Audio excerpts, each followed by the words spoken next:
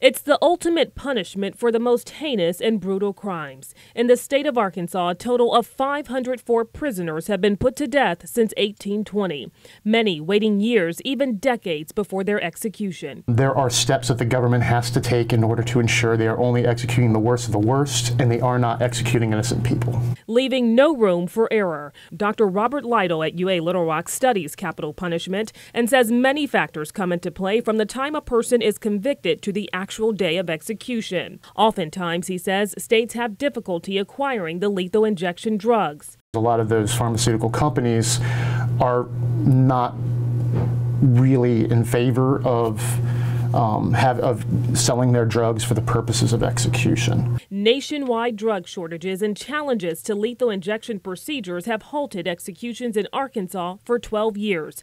Don Davis, one of the 7 death row inmates, has come close to execution multiple times after being sentenced to death in 1992. During his time, there was an issue with the drug cocktail used to execute him. Then in 2014, the sedative midazolam was implicated after executions in Arizona, Ohio, and Oklahoma went longer than expected.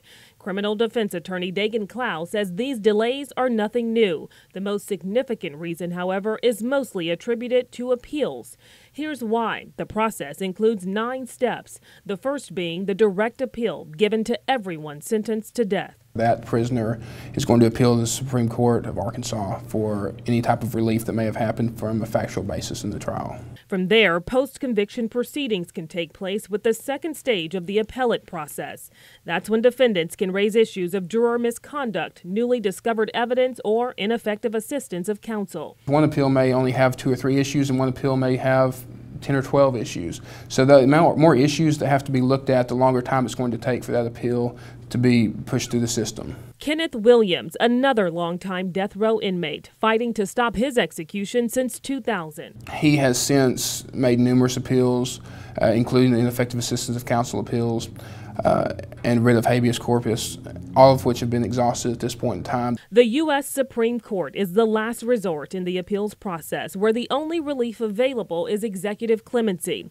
According to the Bureau of Justice and Death Penalty Information Center, the average time from sentencing to execution for inmates was just under 16 years. Now, if no appeals are raised, it could happen as quickly as 6 months, but that rarely happens, leaving grieving families in agony during the entire process. It puts them through a lot, but we also have the situation where we have to look out for these individuals' rights, because we do have people, and we have had people exonerated off of death row that have been found to be innocent of that crime years later. A study in 2014 released in the Proceedings of the National Academy of Sciences found that 1 in 25 inmates sentenced to death in the U.S. is innocent. So while many question the lengthy process, experts like Dr. Lytle don't expect to see changes anytime soon. It's very difficult to get away from having those delays because they're in place usually for a reason, at least according to the Supreme Court.